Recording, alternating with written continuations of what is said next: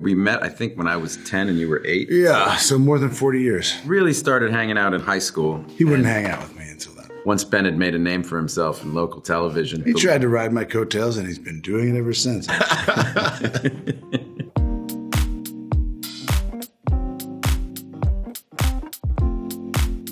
Hi, I'm Matt Damon. I'm Ben Affleck. This is the timeline of our careers together.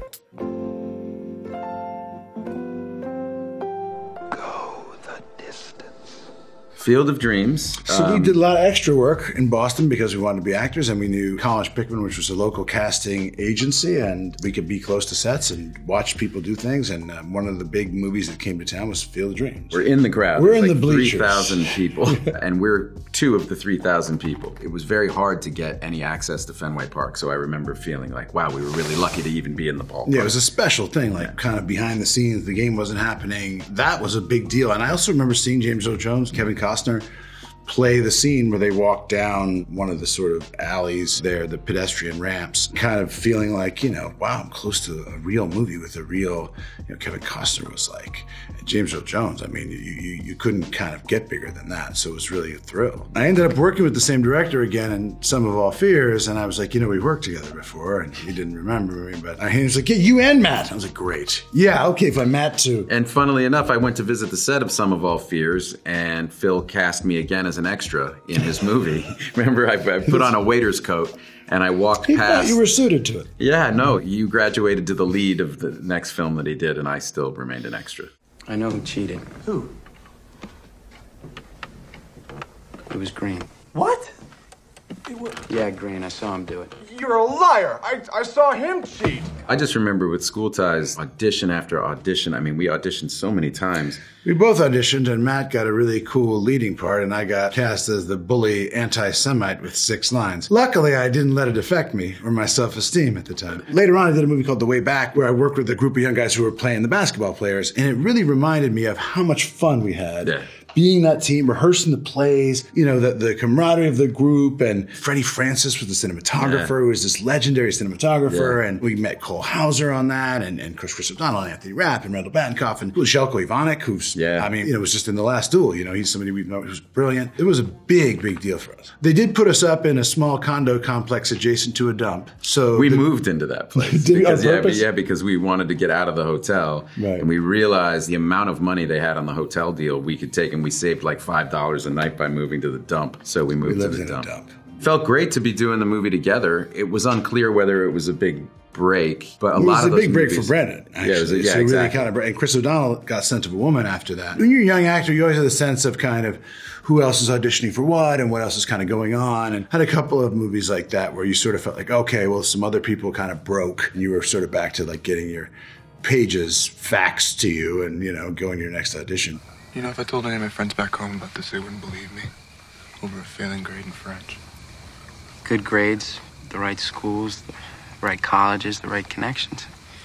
Those are the keys to the kingdom. I remember his screen test because I already had the part. They found Brendan after a long search. I mean, all of us had read for that role multiple times, and none of us were quite right for it. But I just remember Brendan. I mean, we both remember him as just being so kind. And he's just a really good person. You know, you got that sense from Brendan that way. It's like no ego. It wasn't, and you know, young guys can be sort of indistinguishable from chimpanzees, you know, sometimes. And he was kind and gracious, and he could have easily lorded it over everyone that he was the lead and the guy. And I remember he came to my house for like a barbecue, my mom's house in Cambridge, you know, and he just was sweet. I've just liked the guy, and I'm really, really glad for him. Just sitting, digging all the streets at Smokey Joe's Cafe.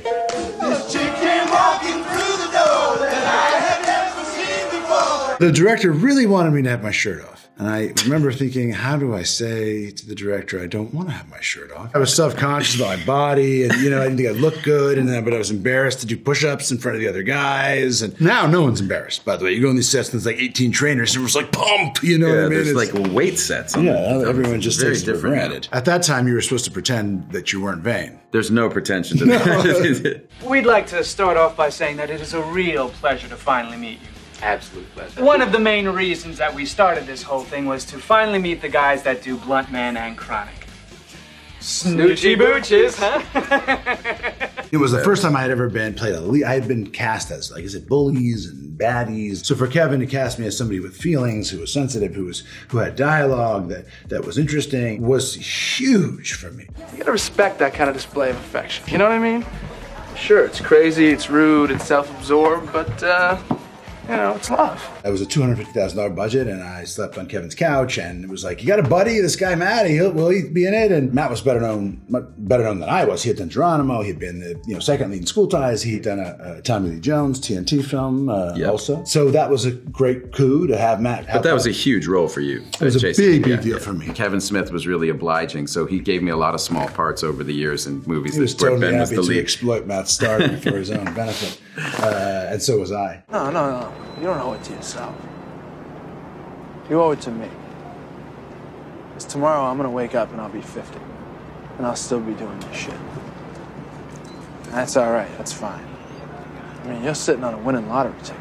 I started it in a playwriting class in college and wrote the first 40 pages of it and handed, and we were tasked with writing a one-act play for this by the end of the semester. And I handed this in to the professor, who I really liked, and I said, I think I failed your class because this is not a one-act play, but I believe it's the first act of a movie. He was really effusive in his praise for what I'd done, and he gave me an A in his class, and he said, keep going with this. I showed it to Ben, and I had enough, because of this professor's reaction, I had enough confidence to show it to my friend. And I said, I don't know what to do. Like, I'm stuck with this. And Ben read it and goes, I don't know what to do either, but we should do it together. And that was it. Of that initial 40 pages, I only like 5 pages survived. The one scene that survived was this first meeting that I have with Robin Williams. Which is almost verbatim. It's almost verbatim the way that scene we both really liked. Ben, out of the blue, just said, you know, if he said those things to the guy, meaning Robin Williams, the guy would have to have a response, and I think he would tell him a story. I think it would be and he started to kind of like chunk out that whole monologue that Robin Williams has on the park bench to me. You don't know about real loss, because that only occurs when you love something more than you love yourself. I doubt you've ever dared to love anybody that much.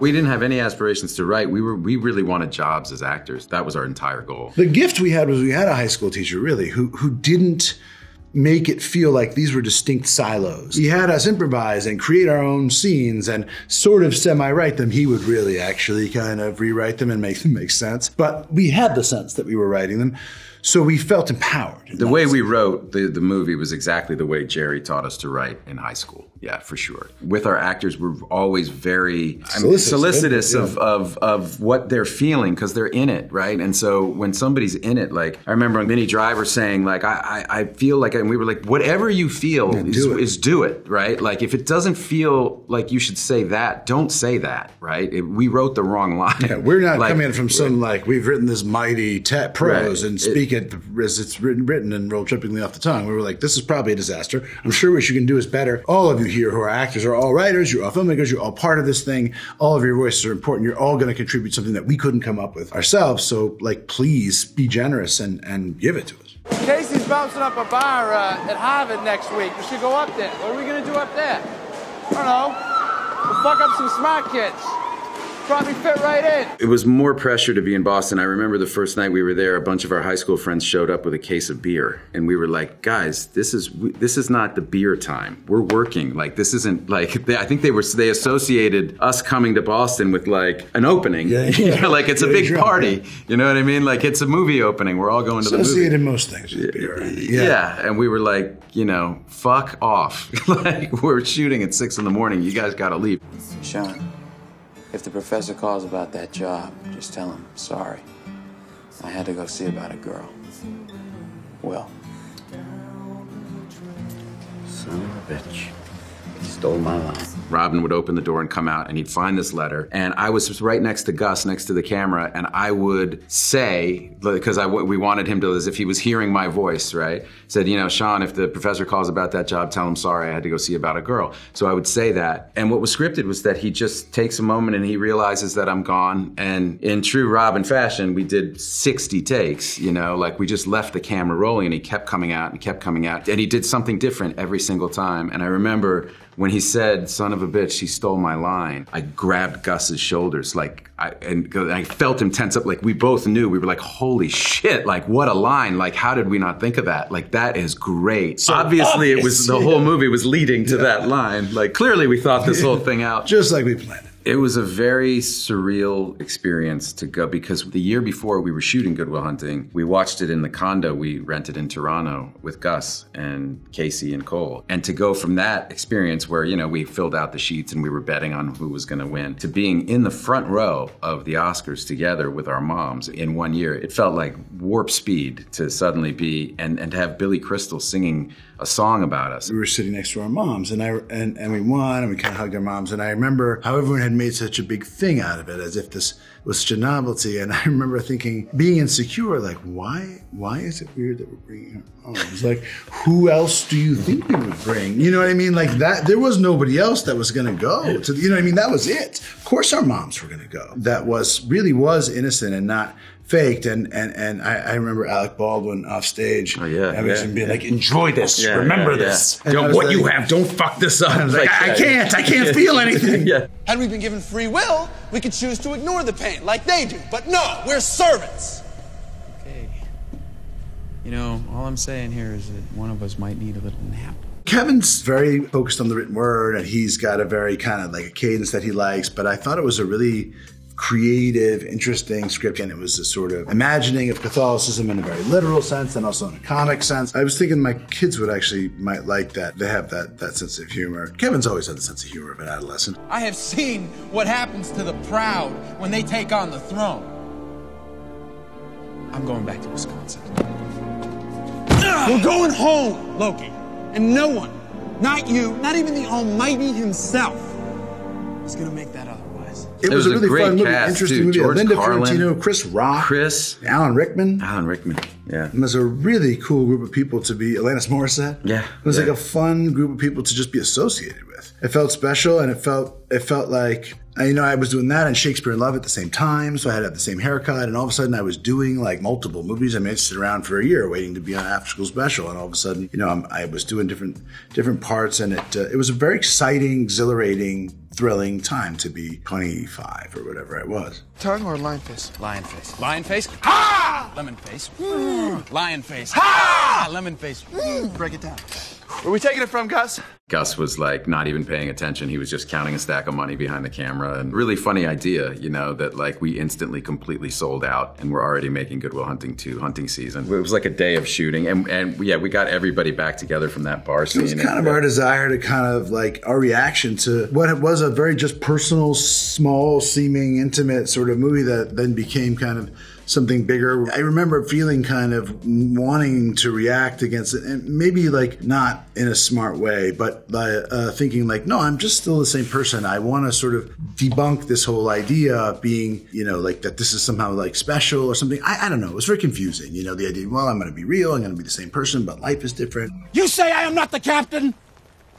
You say to me I am not the captain here? I say to you whatever I like. I decide who's the captain at Blab. I read the book, and Scorsese had been attached to it for a really long time, and his option had run out. I guess he didn't know exactly what he wanted to do with it. Couldn't crack it, really. Couldn't crack it. And I wrote to Drew Goddard, who wrote The Martian, and in this series of emails back and forth, we kind of came across this idea of making it a story of perspective and telling it from 3 different perspectives, and having her perspective, the person with the least agency, be the person who's the most honest and sees the world really for what it is. And Ben was over for dinner and he's like, what are you working on? I'm like, I don't know, I got this thing. Well, what is it? And I explained the idea. And he goes, that's a great idea. Where's the book? And I handed him the book. And like the next morning at 7, he called me and he was like, I want to do it. Let's write it together. And I was like, did you stay up all night and read the book? And he was like, yeah. Closer. Lord, I become your man. I swear I shall serve you for life.